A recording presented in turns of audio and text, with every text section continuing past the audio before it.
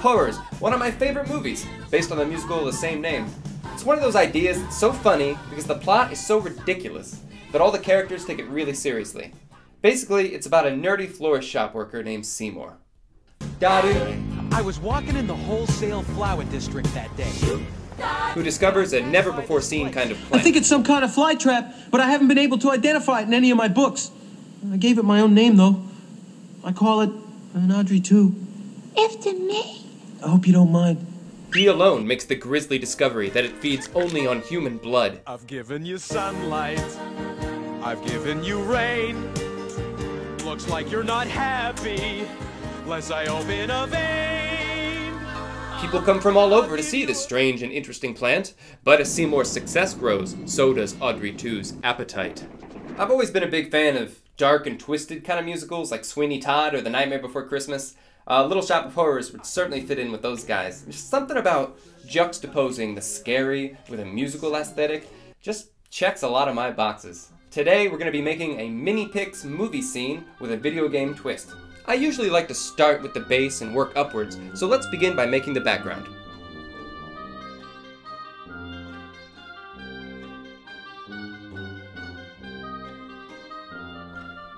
Notice that I put the design down so the change in wall is right there where our pegboards meet. Just in case we get any board lines, they won't be as noticeable. And if they are, it might come off as a cool shading trick. Once the piece is fused together, gently take it off the pegboards. See this part right here? That is a board line. That's what I was talking about. Simply get rid of it by going over it a few more times with your iron on the flat table to get a nice consistent finish.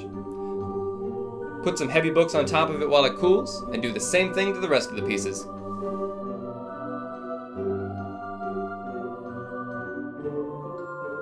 Little red dots all over the linoleum. Little red spots on the concrete outside. I'm talking blood, Krellborn.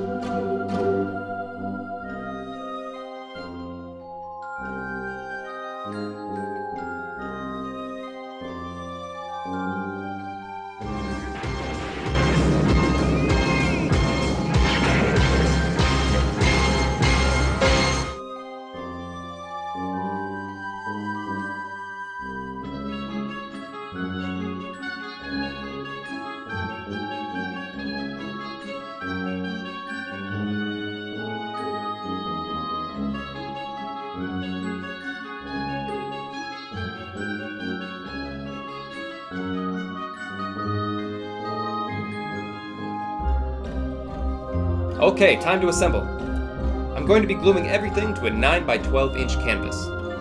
Level 1 is the back wall.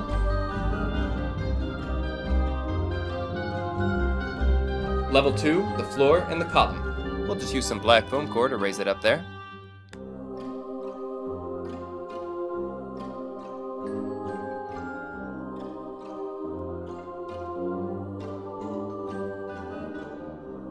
So far, so good.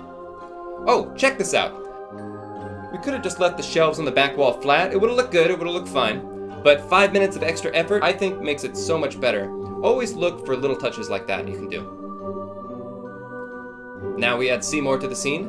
And notice that I'm making sure both his hands are in great contrast with what's directly behind them. The gloves he's wearing are cream colored, the same color as the back wall. I don't want them to blend in and get lost, so we use some strategic placement of Seymour, the door, and the column to make them very clear. When working on a scale this small, the viewer needs all the help they can get. Audrey 2 gets a little foam core backing, and on she goes. And there you go, my friends. Really cool little movie scene. More like a pixel shop of horrors. Ah, but wait, forgive me, my friends, but I held out on you guys a little bit, because I'm gonna add this caption. What? Audrey 2 is evolving. There's our video game twist. Check it out. This piece is actually made out of Perler's new mini beads. They are super tiny, about 1/4 the size of a regular bead.